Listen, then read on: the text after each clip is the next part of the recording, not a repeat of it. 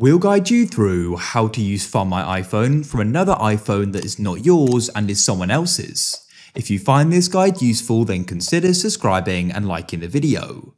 So, this can be super annoying because you've gone and lost your iPhone and you want to go and track it. So you're on someone else's iPhone, let's go and say this iPhone is someone else's. If you go and open up the Find My app, that's going to go and have their devices. So what you need to do is you need to come out of it and go and open up Safari or web browser. And what you then need to do is you need to go and search for iCloud.com. In fact, you can actually go right there. Then what you need to do is go and click on sign in.